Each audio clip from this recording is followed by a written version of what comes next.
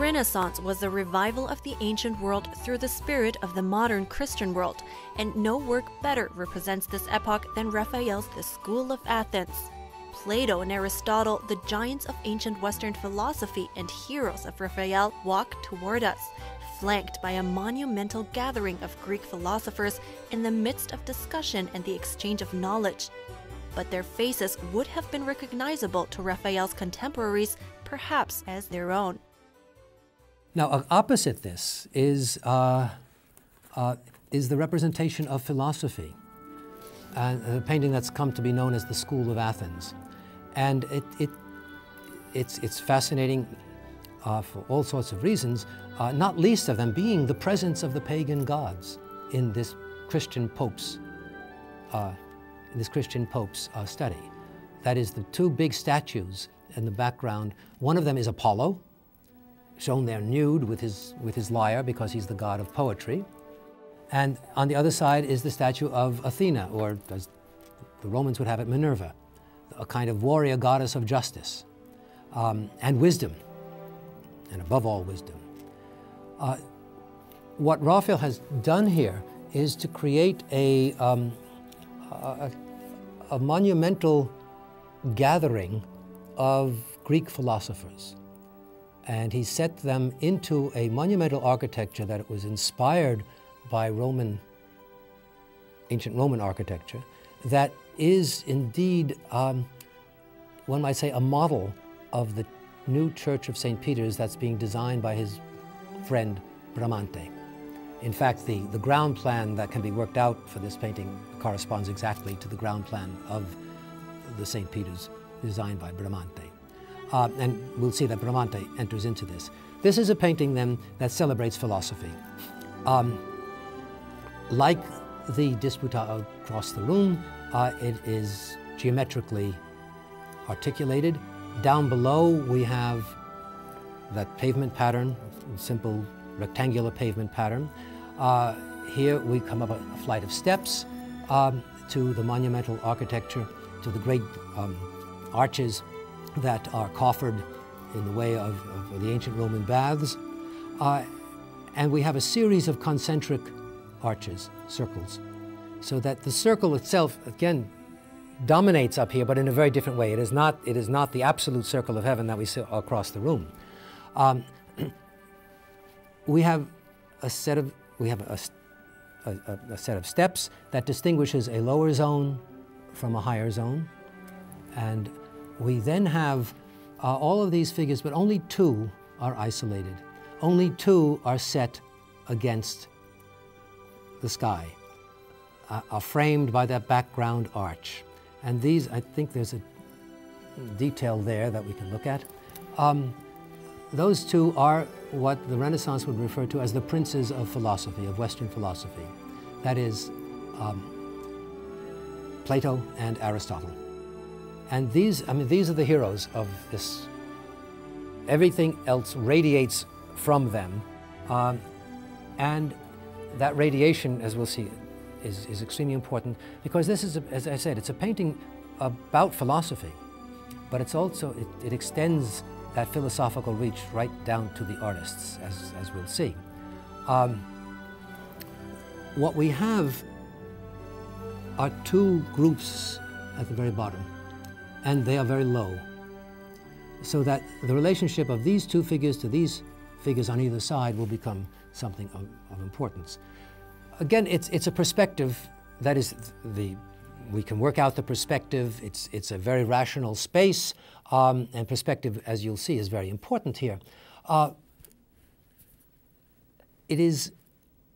it's the figures themselves that articulate values. Raphael, for example, takes Plato and Aristotle. How do you differentiate? How does a painter differentiate two philosophies? One points up and one points out. Eventually, when we can get to their books. Plato holds one of his books, the Timaeus, and Aristotle holds his Ethics. But it's exactly that kind of thing. Plato points up, Aristotle points out. No, it doesn't point, he reaches out. Plato points to that realm of higher ideas. Aristotle reaches out to this realm of human behavior. And so what we have is exactly that kind of differentiation. But the two are also known in other ways. Plato is, after all, he is a pure philosopher. Plato is shown as an older man. He is without decoration. He stands on bare feet and stands on his toes. So he's already rising off the earth. His hand that reaches up, and from that finger springs the background arch, so that they're totally contained within that group. Aristotle, on the other hand, was the philosopher. After all, he was a philosophical mentor to Alexander the Great. He's the philosopher of the court. He has, in many ways, he's entered into the world, and he is very much a man of the world. Plato's beard is long and unkempt. Aristotle has just seen the barber. He's very well trimmed. Aristotle's robe is, first of all, it's a much more expensive blue than the red of Plato, but it's edged, it's trimmed in gold. He wears gold-trimmed sandals, and he stands flat on the ground. So he's very much a figure of this world. The fundamental difference is Plato's verticality and Aristotle's horizontality. And these will continue. And once again, this is a painter thinking, one might say even thinking geometrically, just in terms of vertical and horizontal, but this then continues down below. Not all of these figures can be identified, although lots of effort has been taken. One in particular can, that's Socrates. His portrait is known, and here he is arguing. And he's really making his points. This is the logic of Socrates, and he's arguing with a young, foppish figure in armor, and that, of course, can only be his favorite, Alcibiades. Down below, however, it becomes even more interesting. The division is between a Platonic side and an Aristotelian side. The Platonic side is to the what we could call the dexter side of the painting, that is, looking out from the painting. So this would be the privilege. This is the side that is privileged in the case of Christ. Opposite in the Disputa, the central axis is where the meaning of the painting is carried. In the School of Athens, there is no central axis. It's a division between two sides. So two very fundamentally different structures, even though they have this similarity. Even the two columns up here are paired in the same way that the two philosophers here are paired. And then there are the pairings on either corner. Down here is a group of figures around a bald man who leans down with a pair of compasses and is demonstrating something on a slate. And that, of course, is Euclid, the geometer, Euclid. On the other side, another bald man, again, surrounded by disciples. The whole notion of pedagogy is very important in this culture. And in front of him is held another slate which has the diagram of harmonic proportions that was discovered by Pythagoras. So we have Pythagoras and Euclid.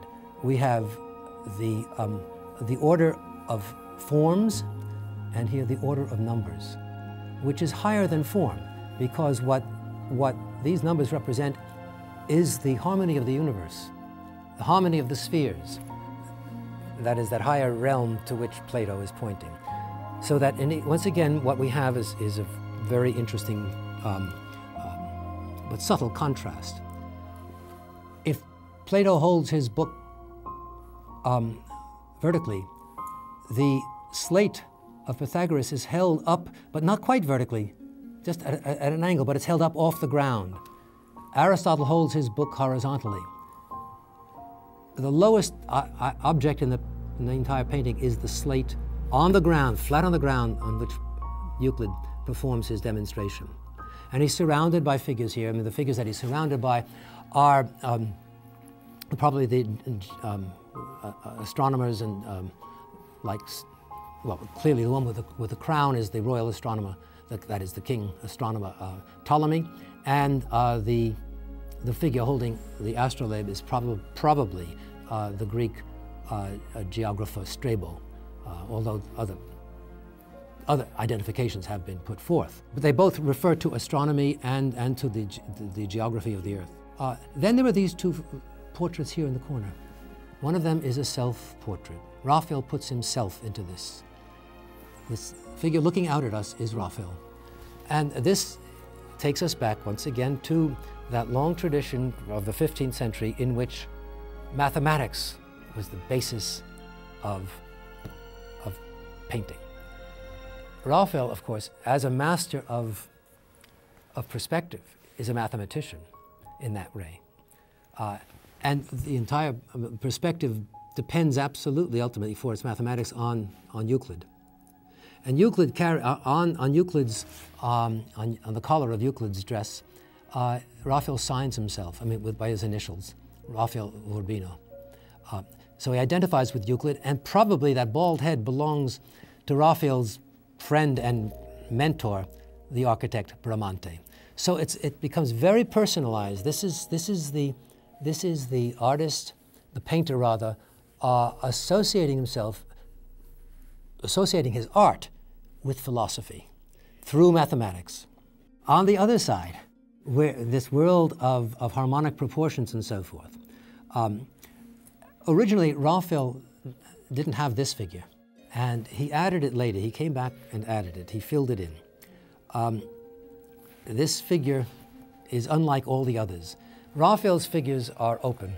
Raphael's figures discourse with one another. I mean, this is what Vasari meant when he said that Raphael was sent to earth to instruct these uncouth artists in social values. And Raphael's figures are constantly dealing with one another. They're debating with one another. They're talking. They're gesturing. And there's a lightness about them. I mean, just at this point in his career, Raphael is always young in effect, but at this point in his career, there's none of the heavy ponderation that one finds in Michelangelo, except for that figure. This is a figure who can be recognized by his pose as a melancholic philosopher. That would make him Heraclitus, the ancient Greek philosopher. But he's also pretty much the only figure who's wearing boots. He's also the only figure who is totally wrapped up in himself, alone. He's holding a pen, waiting to write. He's leaning on a block of stone, already cut stone. This is a figure who is inspired by a figure by Michelangelo up on the Sistine ceiling, but it's also a portrait of Michelangelo. It is Raphael's tribute to Michelangelo. Michelangelo was always jealous of Raphael. Raphael knew the master. He knew that this was an artist of incredible magnitude, and one can say here that he basically paid profound tribute to Michelangelo.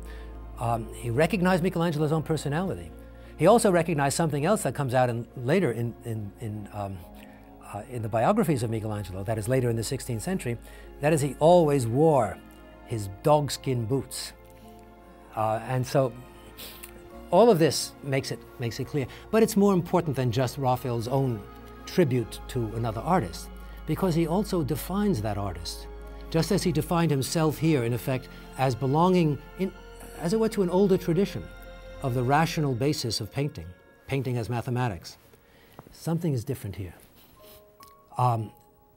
This is not where art comes from math. This is where art comes from something higher. This is where, and this is the Michelangelo who's also already known as a poet. This is Michelangelo sitting there, brooding, holding his pen, waiting for inspiration, waiting to hear that higher voice. This is something that everybody learned about. I mean, that is, among cultured society, the whole idea of inspiration that is was fairly commonplace, in the sense that all the prophets of the Old Testament are, I mean, they don't speak their own language, they don't speak their own words, they speak the words of God. Or the Sibyls in Greek and Roman literature, the Sibyls don't speak their own words.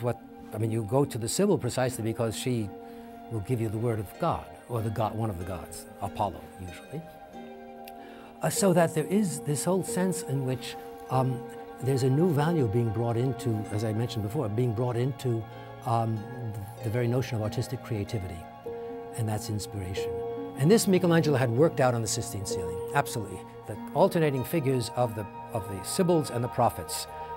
You can enact inspiration there, where the figure that is probably most immediately relevant here is Michelangelo's figure of Jeremiah, who sits brooding up on the Sistine ceiling, also with legs crossed so he can't move.